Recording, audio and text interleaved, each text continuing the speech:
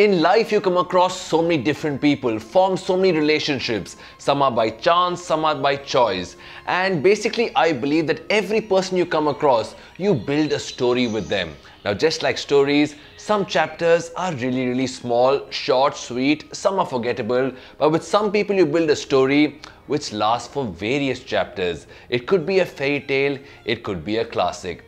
Today, you and me will understand what people who come into your life and relationships are all about. This can be well defined like a tree.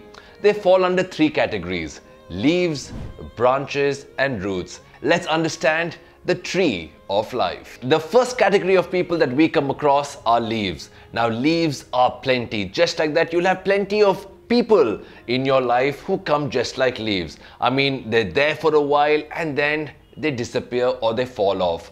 Seasons change, they change. When winds blow, they blow along. Like that in life, I'm sure you'll relate to people who have been a part of your life and then suddenly vanished. But hold on, it's not all that bad. When leaves are there, they add value to your life. They make you feel so much more nicer, better, and also you start showing gratitude for what you have. But what you must understand with leaves in life is that you must not hold on to the pain or stay attached to it all. The next category of people that you have to come across, and you surely have, are like branches. Now let's try to define branches in terms of emotions and relationships. They look really strong, but they are damn deceptive. They look like there's someone who can take a lot of weight. When you put all of them or so much onto them, they just crack, because actually most branches are hollow. Like that, what do branches actually teach you?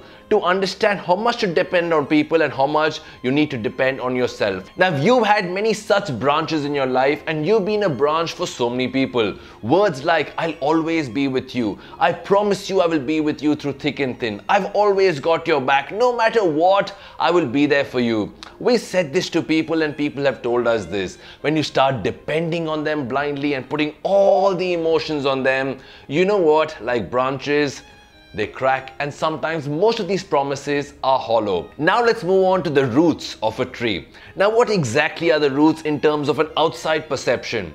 We hardly look at it. It's not focused on too often, but it's the most essential part of a person's life. Whatever a tree actually needs comes from the roots.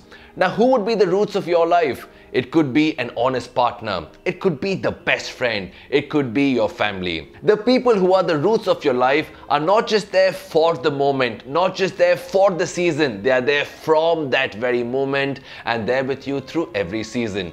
They don't just go through life with you, they grow through life with you.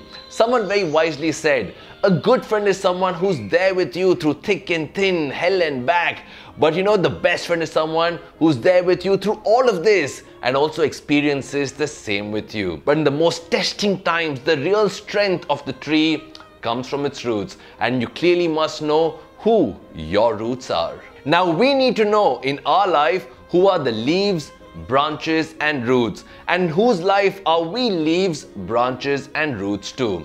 When you look at tree, you must observe this very common fact. One tree can have 1,000 leaves, can have a few hundred branches, will have a very few roots, and hold on to the roots very firm, because that is the foundation of your life, joy, happiness and success. This is the tree of life.